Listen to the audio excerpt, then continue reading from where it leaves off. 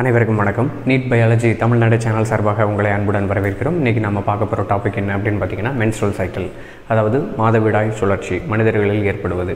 பொதுவாக இதில் ஒரு 4 ஃபேஸஸ் இருக்குது. என்ன அப்படின்னு பார்த்தீங்கன்னாக்கா மென்ஸ்ட்ரல் ஃபேஸ், அதுக்கடுத்தது ஃபாலிகுலர் ஆர் proliferative ஃபேஸ், மூணாவது பார்த்திங்கன்னா ஓவிலேட்டரி ஃபேஸ், அடுத்தது லியூட்டியல் ஆர் செக்ரேட்டரி ஃபேஸ். இதெல்லாம் என்னதுங்க அப்படின்னு பார்த்திங்கன்னா, இந்த சுழற்சி அப்படிங்கிறது இந்த கரு முட்டை இருக்கு இல்லையா, ஹியூமன் பீயிங்ஸில் பொறுத்தவரையில் எக் அப்படின்னு சொல்லுவாங்க. எக் அப்படின்னு சொல்கிறதுக்கு பதிலாக ஓவம் அப்படின்னு சொல்லலாம். ஆக்சுவலாக அது ஓவமும் கிடையாது, எக்கும் கிடையாது. It is nothing but secondary oocytes. சரியா, செகண்டரி ஊசைட்ஸ் அப்படின்னு சொல்லுவாங்க.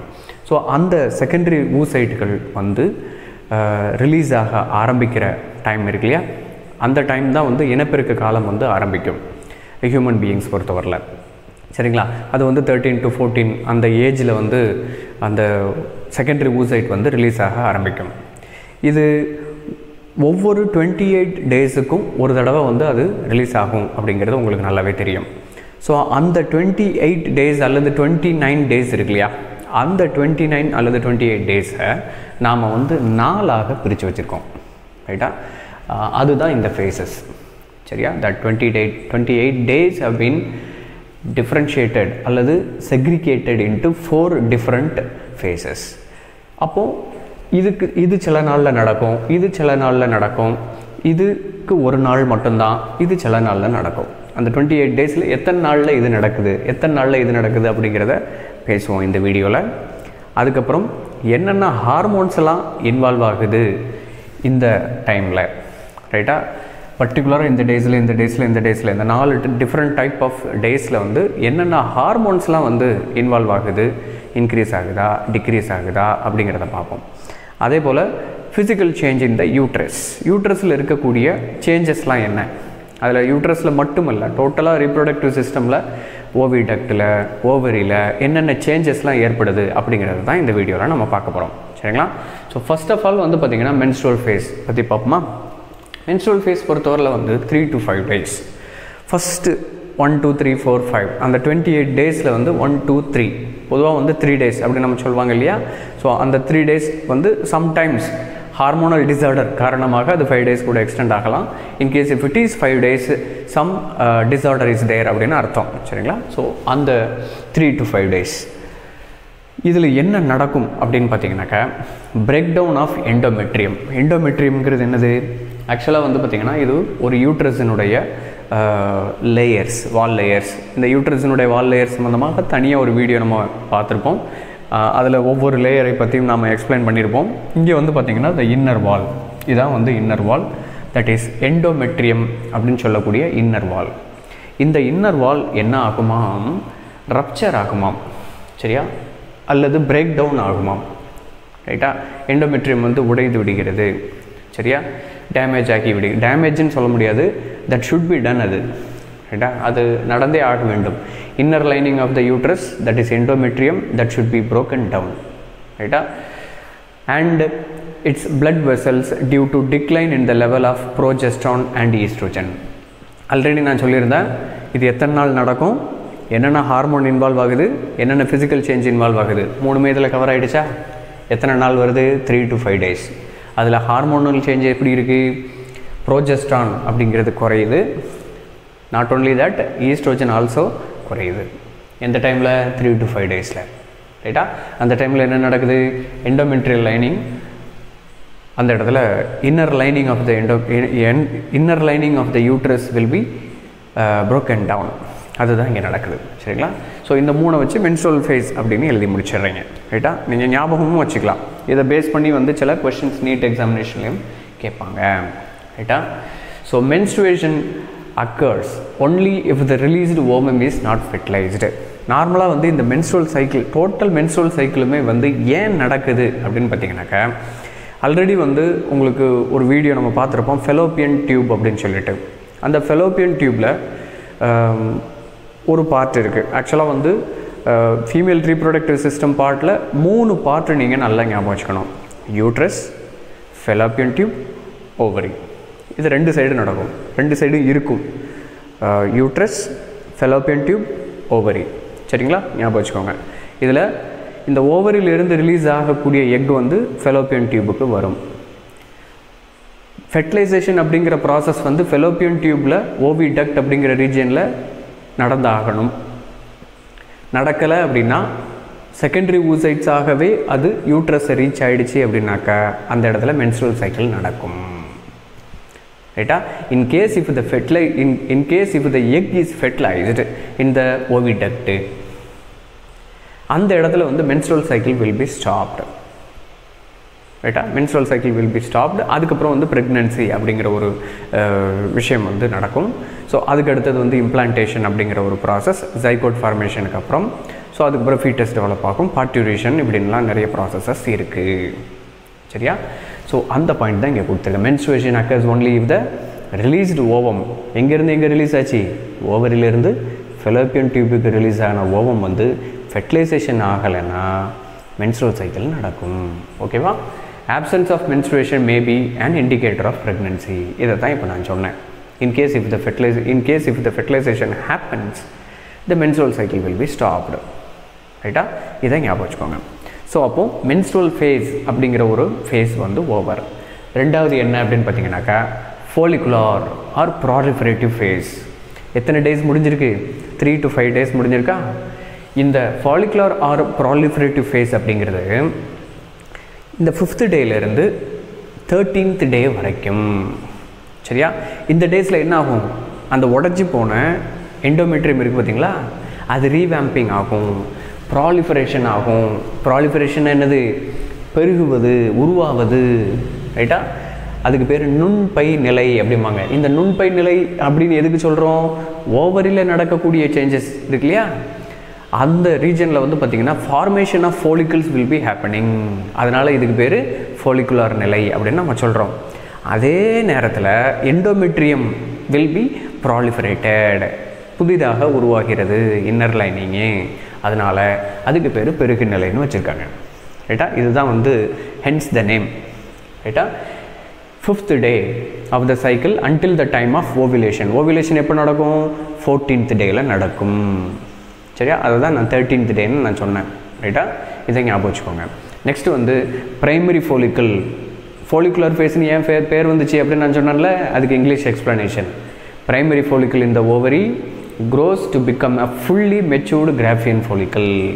இது ஆல்ரெடி நம்ம வந்து ஓவிலேஷன் அந்த ஊஜெனிசிஸ் அப்படிங்கிற ஒரு வீடியோவில் நம்ம பேசியிருப்போம். ஊஜெனிசிஸ் பார்ட் 1 பார்ட் 2ல் வந்து இந்த பிரைமரி ஃபாலிக்கிள் வந்து கிராஃபியன் ஃபாலிக்கிளாக மாறுகிறது அப்படின்னு சொல்லிட்டு நம்ம படிச்சிருப்போம். அது எத்தனாவது டேயில் நடக்குது? 5th டேலேருந்து 13th டே வரைக்கும், 14th டேக்கு கொஞ்சம் முன்னாடி, ஓவிலேஷனுக்கு முன்னாடி வரைக்கும் கரெக்டாக ரைட்டாக நடக்குது. அதனால தான் அதுக்கு பேர் ஃபார்மேஷன் ஆஃப் கிராஃபியன் ஃபாலிக்கிள் தானே, அதனால தான் ஃபாலிகுலர் ஃபேஸ்ன்னு பேர் வச்சுருக்காங்க. அதே நேரத்தில் எண்டோமெட்ரியம் ரீஜெனரேட்ஸ், புதிதாக உருவாகிறது. அப்படி புதிதாக உருவாகிறதுனால அதுக்கு பேர் ப்ராலிஃபரேட்டிவ் ஃபேஸ். சரியா? அப்போ இந்த செகண்ட் ஸ்டேஜ் என்ன அப்படின்னு பார்த்தீங்கன்னாக்கா 5th 13th டே வரைக்கும் அல்லது at the time of ovulation வரைக்கும் அதில் என்னென்னலாம் நடக்குது? 2 ப்ராசஸ் நடக்குது. கிராஃபியன் ஃபாலிக்கிள் மெச்சூர்ட் ஆகுது, at the same time endometrium regenerate ஆகுது. இது ஓகே தானா? நெக்ஸ்ட்டு வந்து பார்த்திங்க அப்படின்னாக்கா இதில் இருக்கக்கூடிய ஹார்மோன்ஸ். ரைட்டா? என்னென்ன ஹார்மோன்ஸ் வந்து இன்வால்வ் ஆகுது அப்படின்னு பார்த்தீங்கன்னாக்கா, இப்போ நம்ம ஃபாலிக்கிள் ஃபார்ம் ஆனது, கிராஃபியன் ஃபாலிக்கிள் ஃபார்ம் ஆனது, அதுக்கப்புறம் இந்த எண்டோமெட்ரியம் ஃபார்ம் ஆனதுக்கு யார் காரணம் அப்படின்னு பார்த்தீங்கன்னாக்கா கொனடோட்ரோபின்ஸ் லைக் FSH அண்ட் LH. ரைட்டா? FSH என்னது? Follicle stimulating hormone. Follicle stimulating hormone, அதனால தான் ஃபாலிக்கிள் ஸ்டிமுலேட் ஆகிருக்கு. ஃபார்மேஷன் ஆஃப் கிராஃபியன் ஃபாலிக்கிள் ஏன் ஃபார்ம் ஆச்சுன்னு தெரியுது இல்லையா? LH லியூட்டினைசிங் ஹார்மோன் அப்படிம்பாங்க. இந்த லியூட்டினைசிங் ஹார்மோன் இருக்கிறதுனால தான் inner lining of the endometrium வந்து வேகமாக வளர்ந்திருக்கிறது அப்படின்னு அர்த்தம். ரைட்டுங்களா? Next secretion of oestrogen by follicle cells. Oestrogen செக்ரீஷனும் நடக்கும், ஃபாலிக்கிள் செல்ஸ்லேருந்து ப்ரொடியூஸ் ஆகுது. பிரைமரி ஃபாலிக்கிளில் நம்ம படித்தோம்ல, அந்த பிரைமரி ஃபாலிக்கிள்ஸ்லேருந்து ப்ரொடியூஸ் ஆகுது. சரியா? அப்போது இந்த ப்ராலிஃபரேட்டிவ் ஃபேஸில் என்னென்ன ஹார்மோன்லாம் உற்பத்தி ஆகுதுன்னு பார்த்தோம். அதுக்கடுத்து என்னென்ன சேஞ்சஸ்லாம் நடக்குது அப்படின்னு பார்க்குறோம். என்ன டேட்லேருந்து என்ன டே வரைக்கும் இது நடக்குது அப்படிங்கிறத பார்த்துருக்கோம். So now 13th day is over. 14th டேயில் என்ன நடக்கும் அப்படின்னு பார்த்தீங்கன்னா தட் இஸ் ஓவிலேட்டரி ஃபேஸ். தமிழில் என்ன அப்படின்னு பார்த்தீங்கன்னா அண்ட செல் விடுபடு நிலை. ஓவரிலிருந்து செகண்டரி ஃபாலிக்கிள் இருக்கு இல்லையா, செகண்டரி ஊசைட்ஸ், அது ஓவிடக்ட்டுக்குள்ளே அல்லது ஃபெலோப்பியன் டியூபுக்குள்ளே ரிலீஸ் ஆகும் அந்த ஃபேஸு. சரிங்களா? ஸோ அந்த ஃபேஸில் வந்து பார்த்திங்கன்னா என்ன நடக்குது அப்படின்னா, both LH and FSH attain peak level in the middle of the cycle. So இதை தான் வந்து உங்களுக்கு இந்த டயக்ராமில் கொடுத்துருப்பாங்க. ஸோ இப்போது நம்ம சொன்ன சேஞ்சஸ் எல்லாமே இதில் இருக்குது. ஆக்சுவலாக நாம் ஒரு ஃபேஸில் 3 விஷயங்கள் நாம் படிக்கிறோம். என்னென்னலாம் படிக்கிறோம்? அந்த டைமில் என்ன டேலேருந்து என்ன டே வரைக்கும் படித்தோமா? அதுக்கடுத்து என்ன ஹார்மோன்ஸ்லாம் அதில் உற்பத்தி ஆகும் படித்தோமா? அப்புறம் அதில் நடக்கக்கூடிய ஃபிசிக்கல் சேஞ்சஸ் என்னென்னலாம் அப்படிங்கிறத பார்க்குறோம். அந்த ஃபிசிக்கல் சேஞ்சஸ் என்ன அப்படின்னா இதுவும் சொல்லுது. ரைட்டா? ஹார்மோனல் சேஞ்சஸ் வந்து இதுவும் சொல்லுது. புரியுதுங்களா? இந்த டைம் தான் டேட்டு. ரைட்டா? இதில் கீழே கொடுத்துருப்பாங்க ஆக்சுவலி வந்து. சரியா? Menstrual cycle face. ஆக்சுவலாக இதை இன்னும் கொஞ்சம் என்லார்ஜ் பண்ணி நான் உங்களுக்கு காமிக்கிறேன். That will be easy for you. Here it is the diagram. So இதில் பார்த்தீங்கன்னா உங்களுக்கு தெரியும், இது உங்களுடைய ஸ்டேட் போர்ட் புக்கிலேருந்து எடுத்த டயக்ராம் தான். So here it is the menstrual phase, follicular phase, luteal phase. சரியா? follicular phase and luteal phase. இந்த இடத்துல வந்து பார்த்திங்கன்னா இந்த follicular phase முடிகிற இடத்துல 13th day இருக்கு இல்லையா? இந்த 13th day 11, 12, 13 and 14 here it is. So இந்த ரீஜனில் தான் வந்து பார்த்திங்கன்னா ஓவிலேஷன் நடக்குது. சரியா? இந்த இடத்துல என்ன நடக்குது பாருங்கள், LH luteinizing hormone will be increasing. இந்த லூட்டினைசிங் ஹார்மோன் மேலே தெளிவாக உங்களுக்கு கொடுக்கப்பட்டிருக்கும். இந்த இருக்குது பார்த்திங்களா? 14th day பார்த்தீங்கன்னா luteinizing hormone will be increased. So அப்போ லூட்டினைசிங் ஹார்மோன் இன்க்ரீஸ் ஆகக்கூடிய அந்த ஒரு விஷயத்துக்கு என்ன பேர் வைக்கிறாங்க அப்படின்னு பார்த்தீங்கன்னா LH சர்ஜ் அப்படின்னு பேர் வைக்கிறாங்க. சரியா? LH surge. இந்த LH சர்ஜில் தான் இந்த ஓவிலேஷன் நடக்குது. ஃபோலிக்குள் இது, இந்த ஃபோலிக்குள்குள்ளே இருந்து செகண்டரி ஊசைட் வந்து ரிலீஸ் ஆகுது. இந்த செகண்டரி ஊசைட் எதுக்குள்ளே ரிலீஸ் ஆகும்? ஃபெலோப்பியன் டியூபுக்குள்ளே ரிலீஸ் ஆகும். இப்படி ரிலீஸ் ஆகிறதுக்கு யார் காரணம்? இந்த LH காரணம். LH அதிகமாக செக்ரேட் ஆகுது. Not only that LH, FSH also. ரைட்டா? FSH ஆல்சோ இதுவும் அதிகமான அளவு உற்பத்தி ஆகிறது. சரியா? இதுவே மென்ஸ்ட்ரல் ஃபேஸ் ஸ்டார்டிங் ஸ்டேஜில் வந்து பார்த்திங்க அப்படின்னாக்கா கொஞ்சம் கம்மியாக தான் இருக்கும். அப்படியே கொஞ்சம் கொஞ்சமாக போக போக இந்த இடத்துல ரைஸ் ஆகுது. தட் இஸ் LH சர்ஜ் ஞாபகம் வச்சுக்கோங்க. சரி. ஸோ நெக்ஸ்ட்டு வந்து பார்த்திங்க அப்படின்னாக்கா நம்ம இதுக்குள்ளே போயிடலாம். இதில் வந்து பார்த்திங்க அப்படின்னாக்கா இந்த டயக்ராமத்தை நம்ம பார்த்தோம். இதில் ஓவிலேட்டரி face LH and FSH attain peak அதிகமான அளவு போகுது. ஸோ 14th டேயில் வந்து அது ரிலீஸ் ஆகுது. ஸோ இதுக்கு பேர் LH சர்ஜ் அப்படின்னு பேர் சொல்லியிருக்கோம். நம்ம induces the rupture of the Graafian follicle and the release of the ovum. அதை தான் நம்ம இப்போ சொன்னோம். சரிங்களா? நம்ம சொன்னதை அப்படியே தியரிட்டிக்கலாக நான் இங்கே கொடுத்துருக்குறேன். சரிங்களா? இதில் வந்து இந்த LH, FSH அதுக்கப்புறம் வந்து 14th டே இப்படிங்கிற வார்த்தைகளை வச்சுக்கிட்டு நீங்கள் உங்களுடைய ஓன் லாங்குவேஜில் எழுதலாம். இங்கே வந்து பார்த்திங்கன்னா கிராஃபியன் ஃபோலிக்கிலிருந்து செகண்டரி ஊசைட் வந்து அல்லது ஓவம் வந்து ரிலீஸ் ஆகுது. அதுக்கு யார் காரணம் அப்படின்னா இதான் காரணம் அப்படின்னு சொல்லி எழுதி வைக்கணும். தமிழில் இருந்தாலும் சரி, இங்கிலீஷில் இருந்தாலும் சரி, உங்களுடைய ஓன் லாங்குவேஜில் எழுதலாம் தாராளமாக. சரி, இது வந்து ஓவிலேட்டரி ஃபேஸ். இது 14th டே முடிஞ்சிருச்சு. இப்போ 15th டேலேருந்து 28th டே வரைக்கும் என்ன நடக்கும் அப்படின்னு பார்த்தீங்கன்னாக்கா லியூட்டியல் ஆர் செக்ரிட்டரி ஃபேஸ் அப்படின்பாங்க. சரியா? லியூட்டியல் இதுக்கு வந்து சுரப்பு நிலை அப்படின்னு பேர். எது சுரக்குதுங்க அப்படின்னு பார்த்தீங்கன்னாக்கா எண்டோமெட்ரியம் வந்து ரீஜெனரேஷன் ஆகுது. அட் தி சேம் டைம் எல்லா ஹார்மோனும் வந்து அதிகமான அளவு உற்பத்தி செய்யப்படுகிறது. ஏன் அப்படின்னு பார்த்தீங்கன்னாக்கா அந்த இடத்துல ஃபெர்டிலைசேஷன் நடந்துருச்சு அப்படின்னாக்கா அந்த ஹார்மோன்ஸ் எல்லாம் பயன்படும் அந்த இடத்துல. சரியா? இதுக்குண்டான கிராஃபை இதுக்குண்டான அந்த இதை பார்த்தீங்கன்னா தெரியும் உங்களுக்கு. இங்கே பாருங்கள், இந்த ப்ரோஜெஸ்ட்ரான் அண்டு ஈஸ்ட்ரோஜன் அண்டு ப்ரோஜெஸ்டான். இந்த ப்ரோஜெஸ்டான் இந்த சுரப்பு நிலை பாருங்கள், லியூட்டியல் ஃபேஸ். இதில் வந்து பார்த்திங்கன்னா எல்லாமே அதிகமாக உற்பத்தி செய்யப்படுகிறது.